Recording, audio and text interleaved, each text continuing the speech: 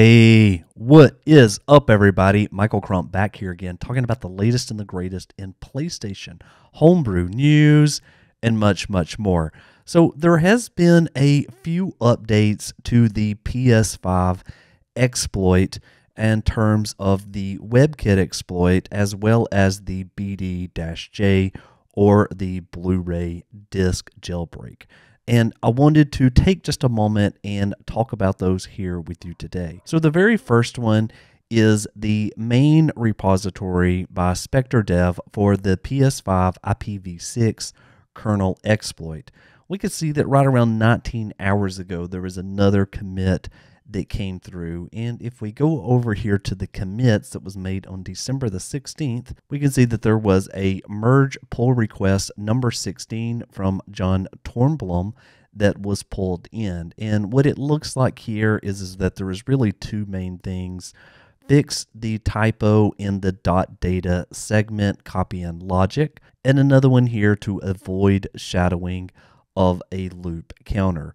Now, again, for the end user here, there's probably not going to be a lot of visual changes that you'll see, but as far as running the exploit itself, obviously this will help improve stability. So we can see for releases, it's still at 1.02. So if you are using the very latest version, you won't necessarily know, but I have seen a couple of exploit hosts already be updated for this. And so that's really the main news here with a Spectre Dev and at least the PS5 IPv6.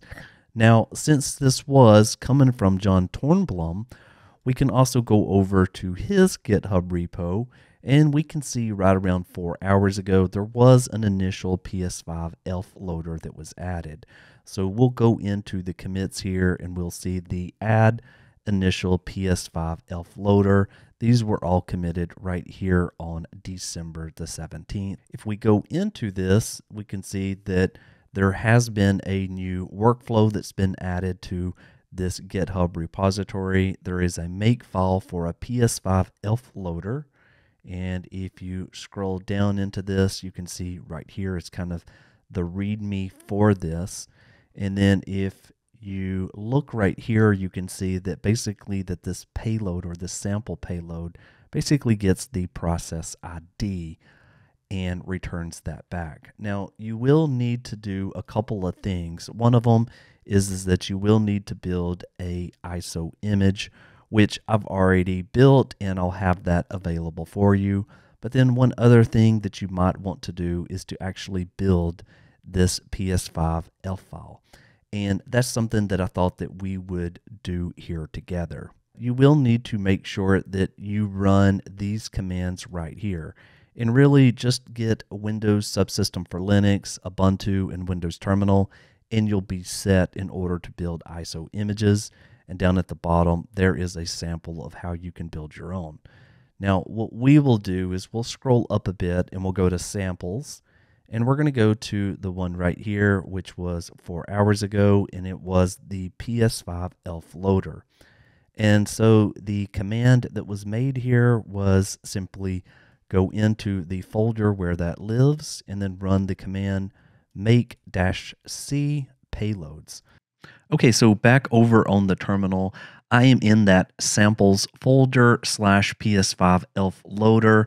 I'm just going to go ahead and paste in that command for the make of the payloads, and we'll press enter here. Okay, so this is erroring out right here with the make clang command. So command not found here, which means we will need to install it. So what I'm going to do right here is I'm going to go sudo apt update, enter our super user password here. And once this finishes, I will go ahead and I'll run the setup for Clang. Okay, and so now I'm going to run sudo apt install Clang. We're going to select yes here. Okay, so now that is finished up, we will clear our screen and we will run that make command again. Okay, so it looks like that was successful and it did finish up. So let's head over to payloads. And there we go. We've got a get pid.elf file right there. So I am going to go ahead and go into Windows Explorer, and I'm going to copy that out. And in just a moment, we're going to send that to our PlayStation 5. So let's jump over to the PS5 now. Okay, so I've went ahead and I've burnt the disk, and I have now put it inside of my PlayStation 5. And here is the screen that we see right here. As you can see, it does say FTP, which I do not recall that being in the previous version. Maybe it was, but now let's just go ahead and let's run this. Okay, and there we go. Everything looks correct so far. Leaking kernel.data address, cleaning up, escalated privileges. It does show right there that the debug menu has been enabled. Escaped free BSD jail is the last message that I see there. And it does say that the ELF loader is running on port 9020. Okay, so let's go ahead and let's send an ELF file over. Okay, so I'm going to go ahead and I'm going to inject the FTP payload. So let's do that now.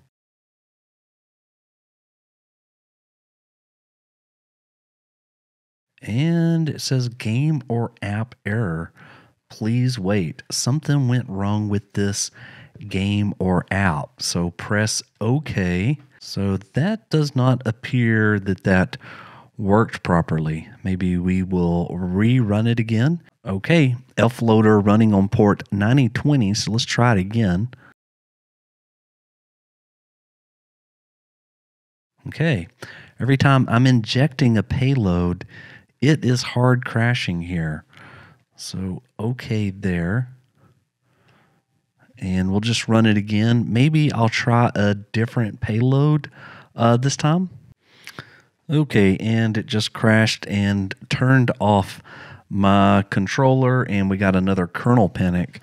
So it does not look like this is going to be something that is ready, at least right now. It did say for developers only. Okay, so I'm going to try the absolute simplest payload that I have for the PlayStation 5, and this just pops up a notification. So let's give this one a shot. So I'm going to inject the payload here.